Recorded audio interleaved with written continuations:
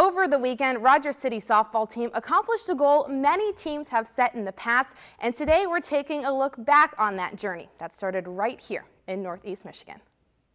Last year when we finished in the state semifinals to Kalamazoo Christian, the goal was to get back there. And it's a good feeling that we got past where we did last year, but now we're ready to win the state championship. When we made it to the streetlights and we got out, it was kind of crazy to see everyone that showed up. The streets were filled. There was cars parked everywhere, there was little kids everywhere, there was parents, people we didn't even know would come just to see our escort. Just the support we get, I'd love to go back home, drive through town with a state title in our arms. As soon as we got down here, we were yelling out the windows. We started playing softball together, and it's great that as a team we're still sticking together. You couldn't ask for better people to play with, you couldn't ask for better coaching. The first thing when we go out to take the field for pregame, we'll be putting dirt in all of our positions, grass in the outfield positions, and dirt in the batter's box. So we will have the home field advantage. The energy in the dugout throughout the entire game was crazy.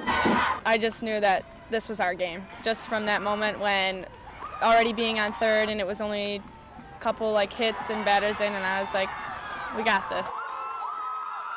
When we got ahead 3-1, I think Fowler felt at home because they've been coming from behind winning all their games, but then we were fortunate enough to stretch it out. We ended up winning 11-1.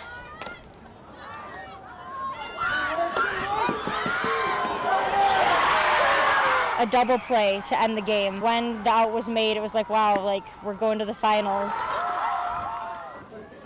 This afternoon when I was putting on my jersey, I was talking to some of my teammates, and it's just kind of surreal. It's our last of everything, and it's closing our senior year. Number 10, Logan Fleming. It's going to be the first time a D4 champion is crowned at Michigan State. We're definitely intend on taking home the trophy and going all the way and being the first team to win a state title for softball at our school. We did face them earlier in the season, and we beat them, but it's just still not enough for me. It doesn't compare to what the loss was last year. No matter if we win or lose, this is where we leave it all.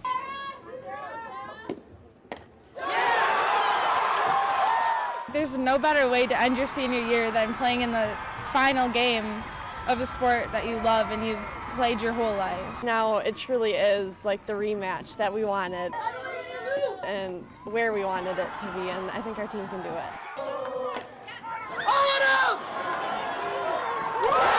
It was such a privilege to be able to get the last out of the game, and every emotion was rushing through me. It was awesome. This is my last little bit of high school, and thankfully it went the way that it did. Every little town needs a good shot in the arm, and Rogers City and all of Northern Michigan just got one provided by these players.